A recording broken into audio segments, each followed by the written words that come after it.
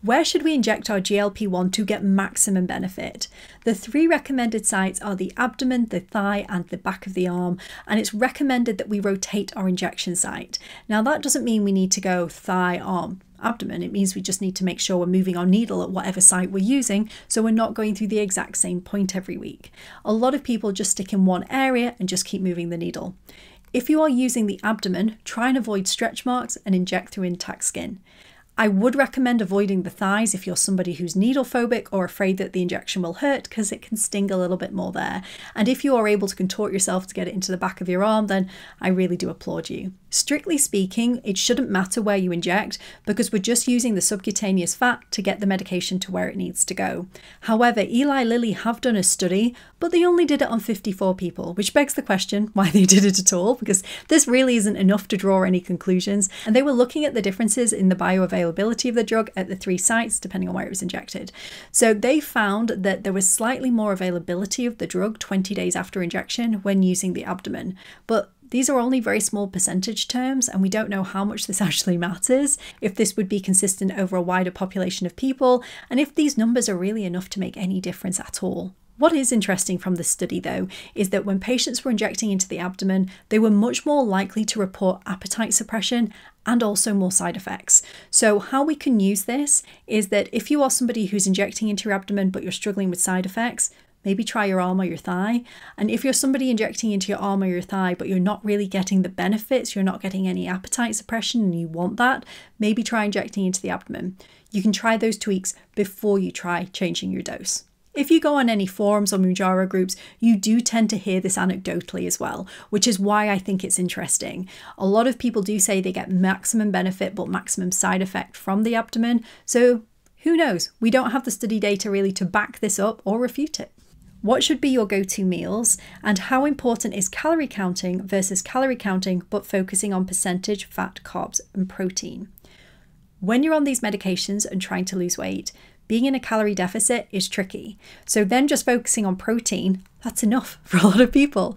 Particularly if you're new to the medication or you're titrating your dose, you may have significant side effects, and so that is enough to be thinking about. Don't overburden yourself. Don't try to be perfect from day one because it's just not going to last. The most important thing when it comes to your food is that you enjoy it, you genuinely enjoy it, that you're eating things that are easy for you to access. Just start building up regular habits very slowly that are easy for you to do. Buy in different foods, be prepared to overeat some days, be prepared to get your food wrong some days, and work out what works for you. I've spoken to a few people who tell me that they have the perfect diet for a GLP-1, and that's incredible that they found the perfect diet for them. But there is no such thing as a generic perfect diet. The first thing is getting that calorie deficit and get that protein to maintain your muscle mass. Carbs and fat, everyone's going to be different as to what balance works for them. We all know with keto, some people feel great when they do keto, other people feel horrendous on keto. That's because we all metabolize slightly differently, and some people like more carbs and some people like more fat. And ultimately, you should do what's right for you. But prioritizing protein to maintain that muscle mass, particularly if you're losing weight quite quickly and you're not eating very much, make sure you get that protein in. That's the single biggest thing. But there's no set way you need to do that.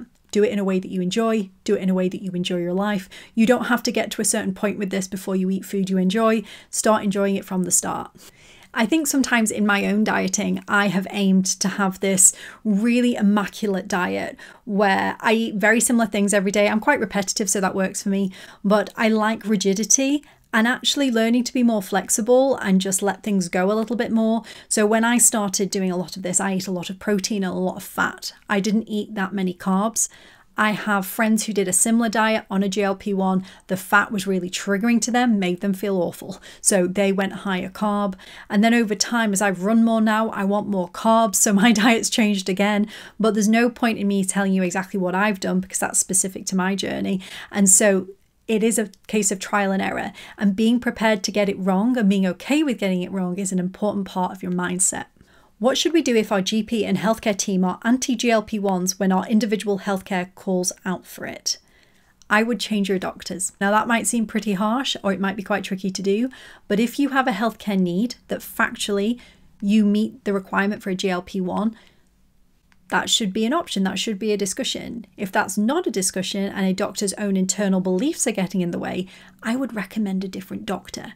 The reality is, I'm not sure how often this is happening. I think definitely in the last few months, there's been a big shift here in the UK in a lot of doctors. A lot of people are much more open to these medications.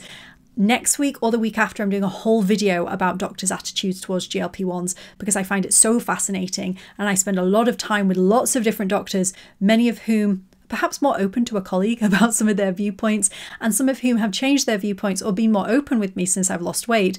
And I don't know if they're aware of their own biases or not, but I want to share some of those interesting parts of why some doctors may be less for these medications than others. So that's going to come up. Where are you up to with your clinic? Everything is ready to go. It's been ready to go for a little while. I'm just waiting on something called the CQC, which are our regulator here in the UK for healthcare providers. So I need their go-ahead. I need to do interviews and things with them. I've had another email from them today, so things are moving along, but I'm not sure how much longer it's going to be. The other possibility is I've had a number of providers reach out to me asking to potentially partner with me to do something. So I'm looking into that at the moment, but I haven't got a date as yet. It is so incredibly frustrating, and they can't even give me estimates. So I'll let you know as soon as anything comes through. But until then, I'm going to be here, and even when it's open, I'm still going to be on this channel. So I just can't give specific advice to individuals through this channel. Can you tell me how to approach coming off the drug once I reach my target weight so that I don't rebound?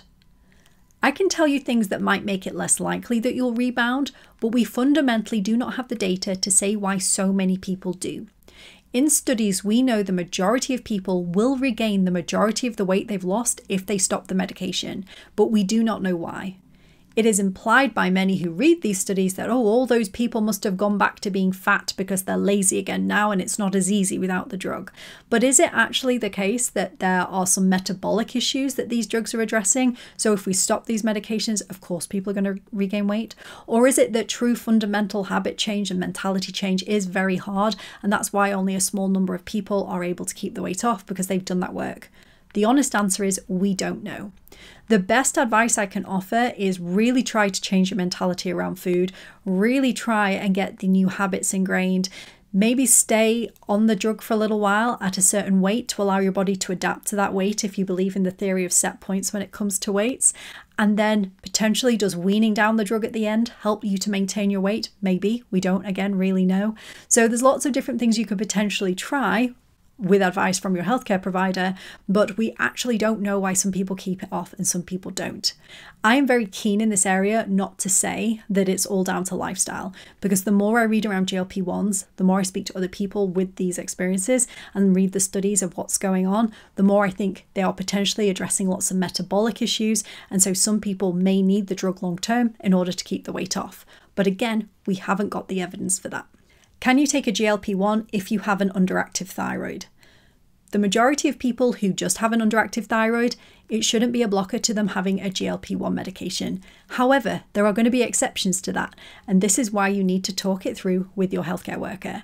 For example, people who have an underactive thyroid because they've previously had thyroid cancer and had it treated, resulting in an underactive thyroid now, they are not going to be suitable. People who have ongoing thyroid issues may not be suitable. People who have things under investigation like thyroid nodules or are constantly tweaking their doses, again, they might not be suitable. So do have a chat with your healthcare worker. I personally have Hashimoto's, which is an autoimmune underactive thyroid, and whilst I've been on this medication, what's really important is to keep my thyroid monitored. So every 3 months I have a blood test, and every 3 months so far I've needed to reduce my dose because it seems my thyroid is working a little bit better. Again, we don't fully understand why. We know that there are lots of GLP-1 receptors on the thyroid, which is part of the reason we're concerned about things like thyroid cancer. We don't have the evidence to say one way or another with that just yet, but it definitely seems to be affecting some people's thyroids. So if you do have an underactive thyroid, make sure that it's being monitored. Make sure if you go on a GLP-1 that you speak to a clinician, and it will be interesting to see what happens in this area in the next few years. So that is it for today's video. I'll see you guys very soon in my next one.